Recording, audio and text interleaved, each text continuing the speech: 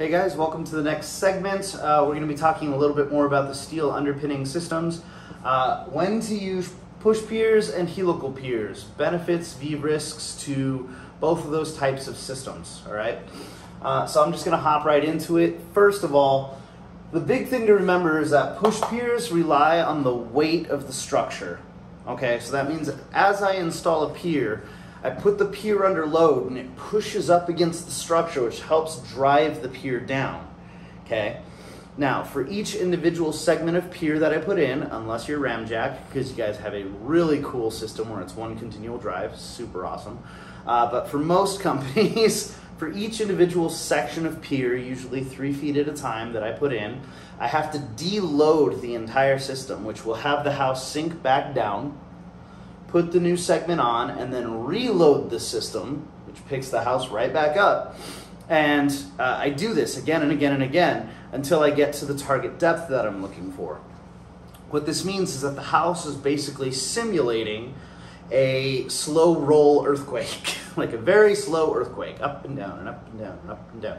So, and the pier is relying, again, on the weight of the structure in order to get to depth. So, one of the limitations of our push piers is that push piers rely on the weight of the structure. So if I have a very lightweight structure, I'm talking about an outside shed, a single-story wood frame wood structure like a cabin up in the woods, right? Very, very, very lightweight stuff. If it's so lightweight that the pier can't achieve good depths, then it's an insufficient installation. So, relies on structure, which means no lightweight structures.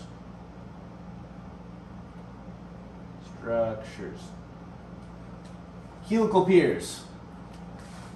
Because you can design a helical pier whether there's loads there or not, what the engineer can do is design a target installation depth and pressure to sustain the structure above.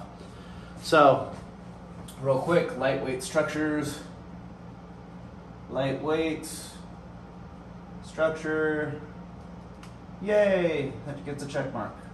All right, so if I've got a house, the building code requires the upper 10 feet sometimes. The upper 10 feet to have what's called unrestrained fill. What I have to do is pretend that there's no support in the soil for this entire middle section of 10 feet, okay? So if I put a push pier underneath the house and I push it 6 feet down, then according to my design, there's 4 feet of air below it, and it's floating in the air, and the house is in the air, and everything's floating.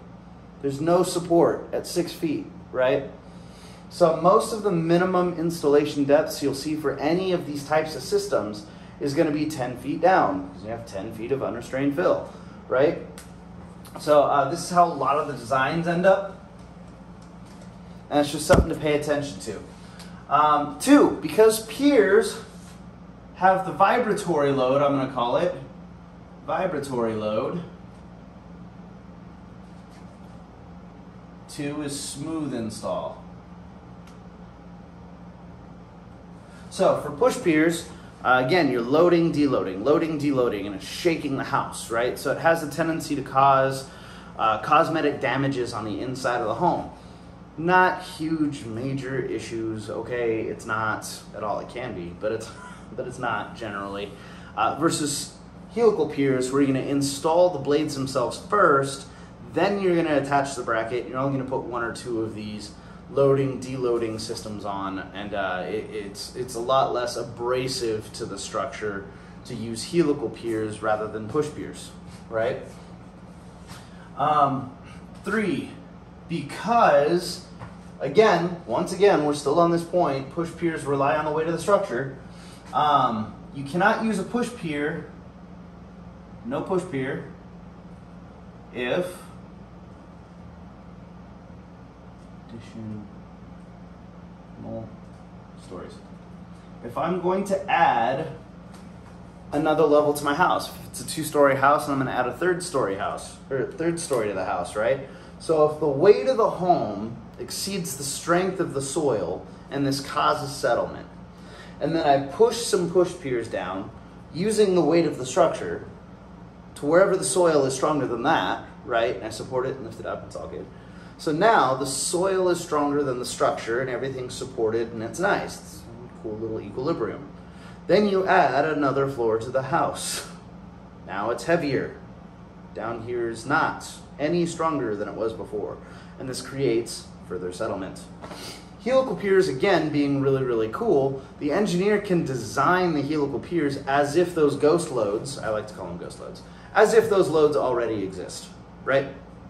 So you can have the whole factor of safety, you can have the whole everything and say, hey, I'm gonna add a 3rd story later on, and the engineer says, cool, we'll pretend it's already there, and we'll make sure that the installation, the design configuration of the helical piers will support that 3rd story. So, 3, 4 additions. Yay! Now, for push piers, I gotta say, roll and go, super easy. Okay, you go in, you push the piers, you're out. So it's, I'm gonna say, we'll call it less of a carbon footprint. Carbon footprint. Versus helical piers, which require like mini X's, and they do have like handheld machinery that they can use in order to install those, but it's kind of a pain in the butt and takes forever. Everybody prefers to just use mini X, because why not? You can save all of your laborers' backs, and time, and productivity, and there's no reason not to. Anyway, so for push piers, less of a carbon footprint. Mini X's are done for helicals generally, so you also got to imagine like your landscaping's getting torn up by the little mini X's that come in, and I mean same thing for piers, but kind of a tough little give and go there. So 5, we're going to call it confined spaces. Now I'm not talking about inside a sewer spaces, and helicals kinda. Confined spaces, kinda. We'll just put that in parentheses. So if I got like a small closet, still super easy to pop your pier in, lift it up, minus the shelving because the pier bracket. Anyway, put the pier bracket in, or put the ram in, push your pier, install everything, life is good. Versus your helical pier, where now you're talking about driving a mini X into a house or using that handheld rig, where it becomes that pain in the butt I was talking about, where you gotta like get the guys who are torquing on the arms and it's sticking out of the closet, and it looks like somebody trying to wrestle down a in the middle of a rodeo. It's kind of cool, but anyway. Next, I'm gonna say push piers, install depths. I have seen push piers pushed 220 feet. And while helicals don't have limited, I'm still gonna put limited, and I'll explain it in a second. Limited install depth. All right, so I've seen push piers pushed 220 feet. If anybody who's been up to the city of Novato, any contractor who's done the work on Marina Keys knows that the San Francisco Bay mud is just, it has no bearing capacity whatsoever. We did every house on that street. All the foundation repair contractors did every house on that street. And every wall was supported, every interior bearing wall was supported, and everybody used push piers. There was not one pier that did not go down 110 feet. All right, so super, super weak soil, right? So when you're putting a helical pier into the ground, in order to tie into that soil, you're talking about lots of very big blades, thick shafts, and super deep stuff. You're talking about big, massive drill rigs at this point in order to try and reach any type of stability in that type of soil, assuming you could hit the torque pressure that you're looking for in doing that. Push piers, push, call it a day. Right, so the push piers push through all the bad muck, take soil out of the equation, and life is good. I think that's all the big stuff. So the last thing that I wanted to talk about in push versus helical is nails and screws. So, what kind of support do these systems provide a house, right? So we're talking about axial loading or vertical loading, right? House pushes down, pier pushes up, so on and so forth.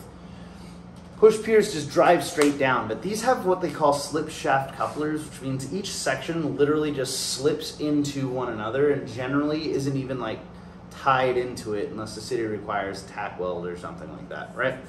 So once I push the piers down and I support the structure and everything's loaded and the system's great or whatever, you have to understand that much like a nail, like driving a nail into wood, that if you pull up on that, those sleeves are just going to come out, right? It doesn't provide any other support rather than the axial compressive or vertical downward support.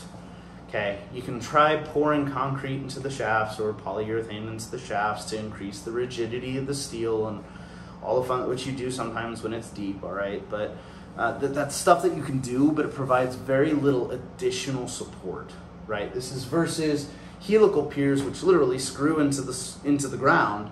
So now think, instead of driving a nail into wood, think about shooting a screw into wood until it gets where you need, and then you can pull on that screw and you can hammer down on the screw and you can wiggle it, and it doesn't go anywhere, right? So these helical piers provide a lot more support to the structure as far as different types of loading that is going on. That's why helical piers are great for things like soil nails and tie-back anchors and all of these other fun stuff that you can use helical piles for, where push piers are totally just not, right?